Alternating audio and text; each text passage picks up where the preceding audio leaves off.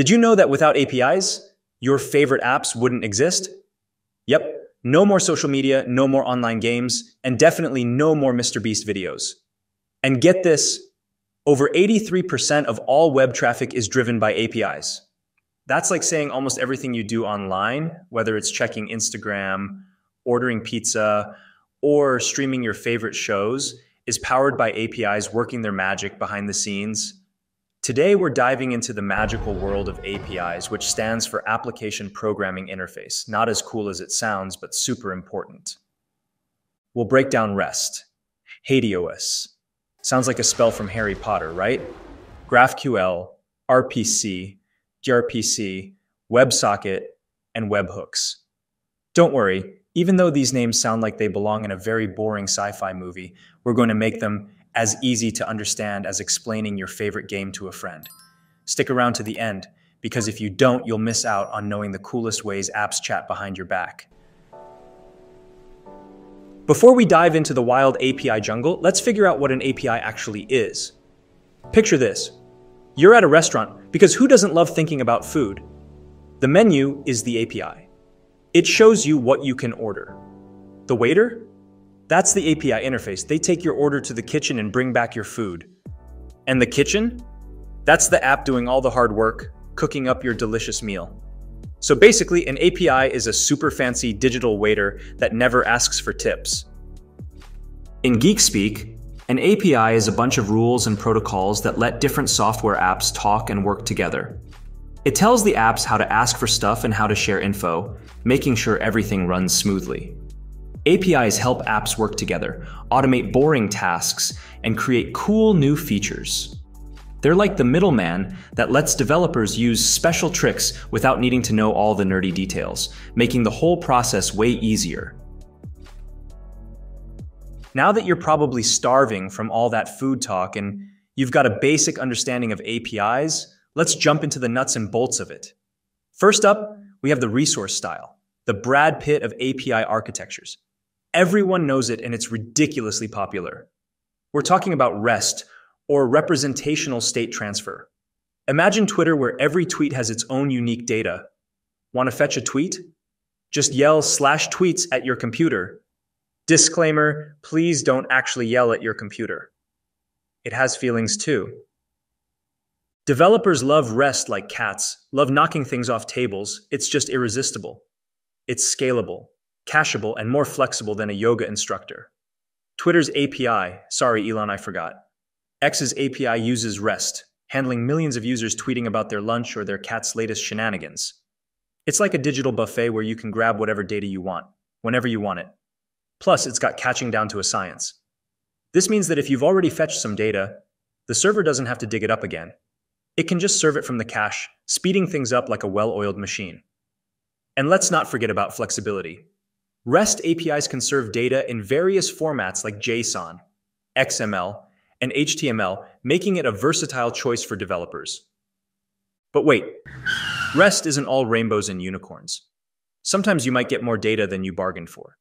It's like ordering a small salad and getting the entire produce section delivered to your door. And if you want related data, prepare for an API marathon that'll leave you more winded than trying to explain blockchain to your grandma. Now that you're well rested, and before we get too comfy with REST, let's jump into the next exciting part. Next up is HATEOAS, which sounds like a sneeze, but stands for Hypermedia as the engine of application state. That was a mouthful of words. It's like having a GPS for your API, always telling you where to go next even when you didn't ask.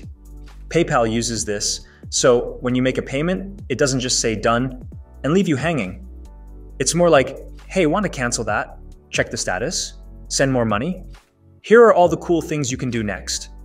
It's the API equivalent of those choose your own adventure books, minus the risk of being eaten by a grue. This dynamic navigation is a game changer. It allows clients to discover actions based on the current state of the application, making it easier to interact without having to hard code URLs.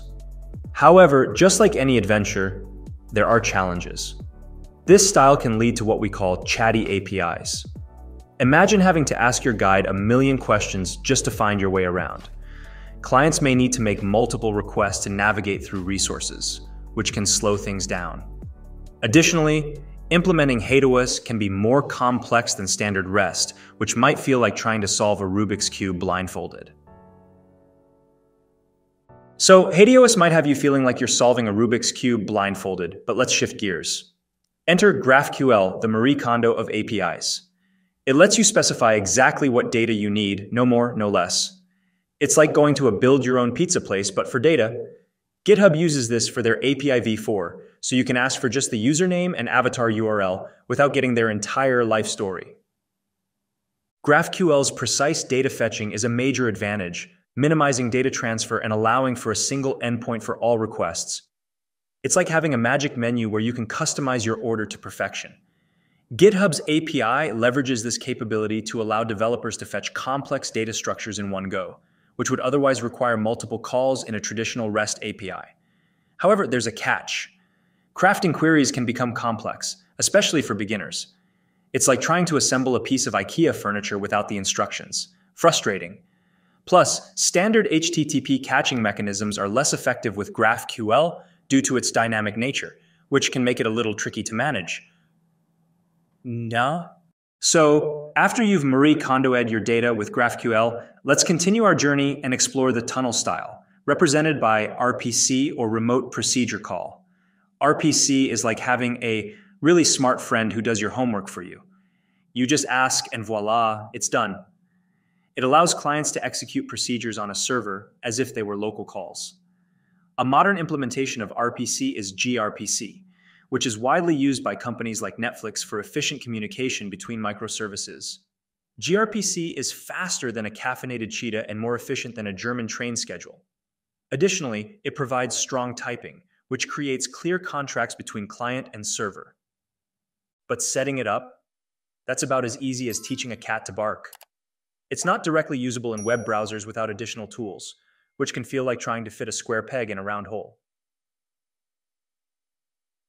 After trying to teach your cat to bark with gRPC, let's shift gears and talk about the event-driven style, which focuses on asynchronous communication.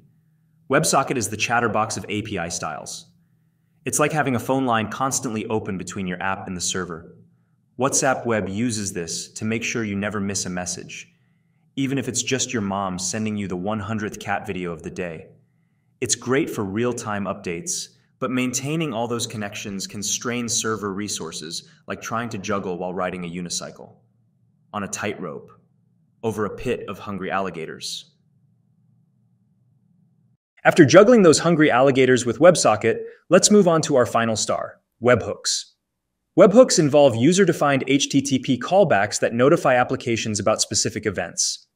Think of it as having a personal assistant who taps you on the shoulder whenever something important happens. Stripe uses this to let merchants know about payments. It's like having a friend who always tells you when there's free food in the office. Incredibly useful. However, webhooks also come with their own set of challenges.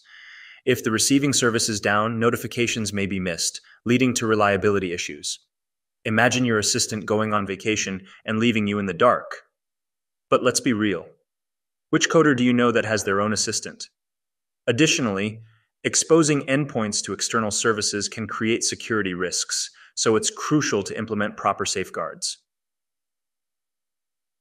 All right, folks, we've journeyed through the wild world of APIs from REST, the flexible yoga instructor, to HATEOAS, the sneezing GPS, through GraphQL's Marie Kondo magic, RPC's homework helper, WebSockets' chatty tightrope act, and finally, to Webhooks, your personal assistant.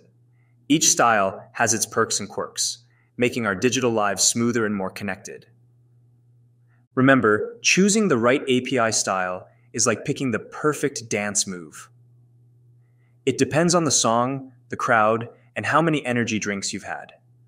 Here is a final laugh for you. Before you marry a person, you should first make them use a computer with slow internet service to see who they really are.